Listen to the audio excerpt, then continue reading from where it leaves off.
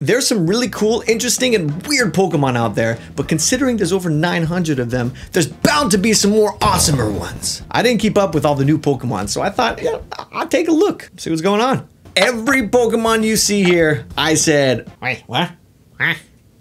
Sometimes it was, whoa. But I didn't say it out loud, I said it in my head, it was like, Starting with the reason I wanted to make this video, Tinkaton. Actually, the middle form. Tinkatuff. Check this out. This Pokemon will attack groups of Ponyard and Bisharp, gathering metal from them in order to create a large and sturdy hammer. This Pokemon's literally making its hammer from other Pokemon's body parts. It reminds me of a Geodude hanging out in a cave, wondering if a cave is made of his flesh or if he is made of cave. Some people say that Tinkaton's hammer was made from the Pokemon Corvinite, but I couldn't find that confirmation anywhere. Although Tinkaton does like to hit things with its hammer to hit Corviknight. Speaking of Corviknight, they eat Bunnelby and Stenny. Steeny? It makes sense that some Pokemon eat or prey on other Pokemon, but it's just weird to think about. You usually think the Pokemons are, wow, they're all fun and friendly. And then there's like this thing that does stuff. I don't know. Annihilape is so freaking cool. I didn't know that primape had a regional variant. Dude, I want to do my hair like Annihilape. I'm actually going to go do my hair like Annihilape. Look, I did the best I could, but when I go back to the hairdresser, I'm gonna show him a picture of Annihilape and said, I want to look like that. I like it. It's cool.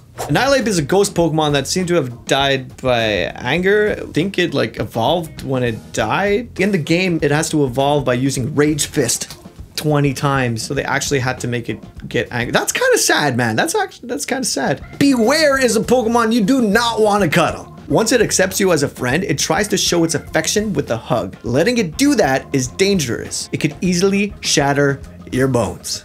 I mean, at least he doesn't want to eat you, but now you can't be friends with the thing either because it's going to squeeze you too hard. Okay, Wiglett.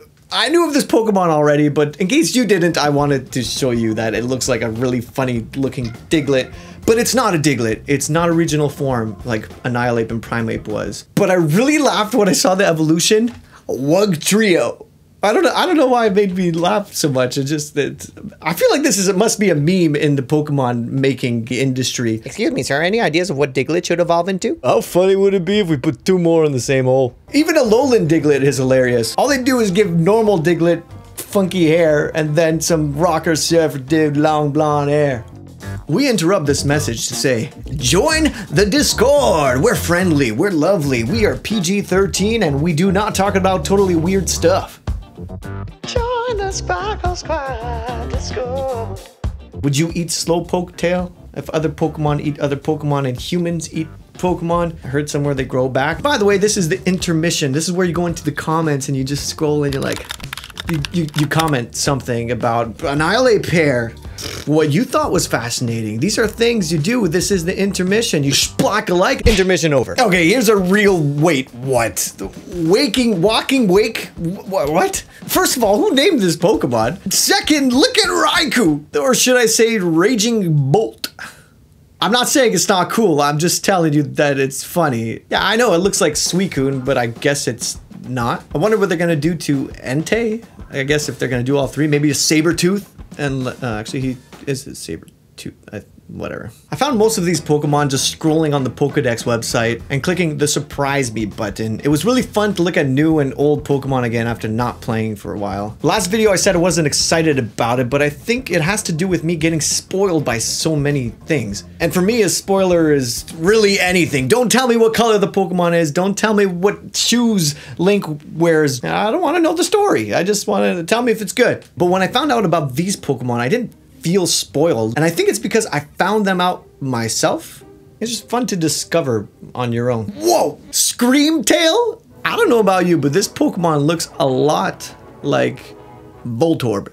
Circular shape. There's probably some kind of connection there. Aquanid is a Pokemon you really don't want to see, and it kind of sounds like it would live in Australia. It launches water bubbles with its legs and drowns its prey in those water bubbles, and the water bubbles go on the head. This Pokemon can then take its time to savor its meal. Bruh, this thing eats anything that it puts a bubble on, and it didn't say that it only ate Pokemon. Listen to this one. It does it to the trainers too.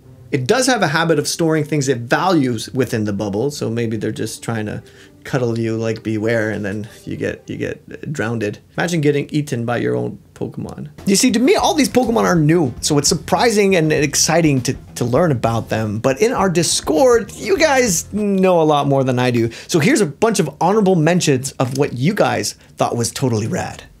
Crabman, Hisuian and Zoroark. Okay, that's probably one of the coolest looking. Skellyren with Mew, a Pokemon that can learn every move. Darth Raichu, Spit and Mewtwo facts. Looks like he'd be in Dragon Ball Z.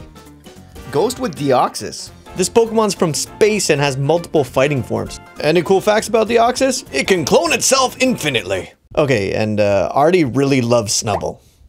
Darth Rai comparing apples to Victinis. Matsuke with Electros. Pretty interesting facts you got there. And last but not least, holy... Okay, you pause if you need the encyclopedia on Arceus. He's the god of Pokemon, for real. Wait, is he a llama? Thanks for watching me be fascinated by Pokemon. And don't forget to subscribe! Whoa. Shouldn't have spun around so many times.